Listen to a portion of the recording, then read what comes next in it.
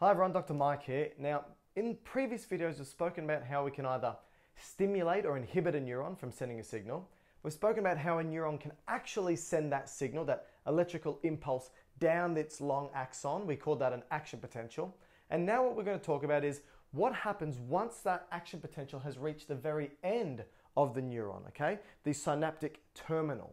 So what's happened, just to very quickly recap, is remember, positive sodium was rushing into the cells via these voltage-gated sodium channels. When the positive sodium enters the neuron, it makes that area of the neuron positive. Now remember, at rest, a neuron has a charge difference from inside compared to outside. It's negative 70 millivolts inside compared to outside.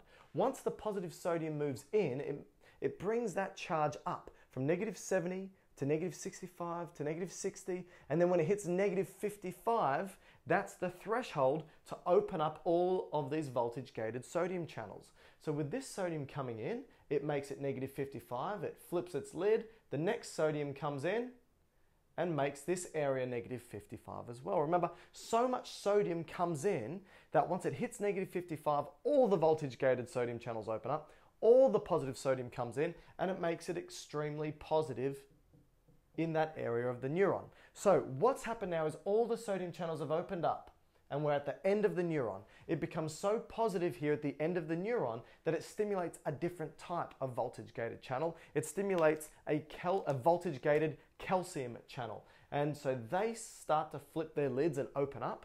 We've got all this calcium outside. Calcium rushes into the cell.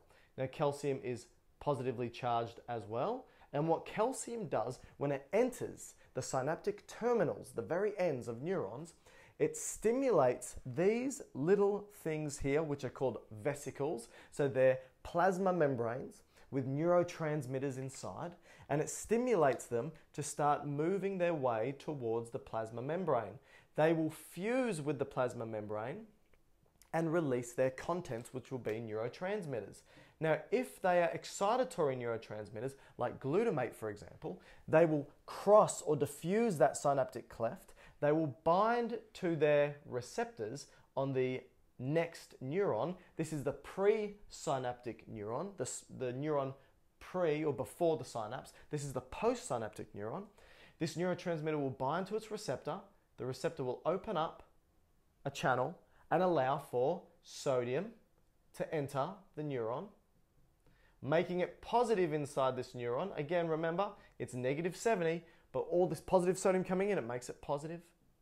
If it hits negative 55, it then opens up the voltage-gated sodium channel and sodium comes in, and then the whole action potential begins again. So what you get is an electrical signal, then a chemical signal, then an electrical signal again. And that's if you have a stimulatory neurotransmitter. If you have an inhibitory neurotransmitter, it's not going to open sodium channels. It may open up chloride channels, and negative chloride goes in. If negative chloride goes in, it makes it not positive, but even more negative inside and stops an electrical signal from being sent. Because remember, it needs to go from negative 70 to negative 55. If you put more negative things in, it'll go from negative 70 maybe down to negative 75, negative 80, negative 85, negative 90.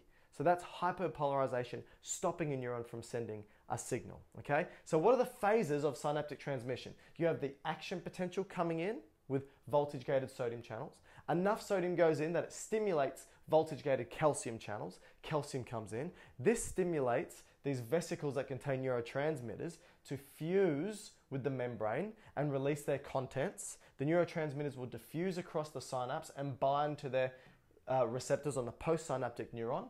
If it's excitatory, it'll open up sodium channels for sodium to come in, and that stimulates the action potential again. Now this is for a neuron. Sometimes this neuron is going to synapse with an organ. Sometimes it's going to synapse with a muscle. If it synapses with a muscle, that's called the neuromuscular junction. I'll do an entire video series on that. And the neurotransmitter it releases is acetylcholine.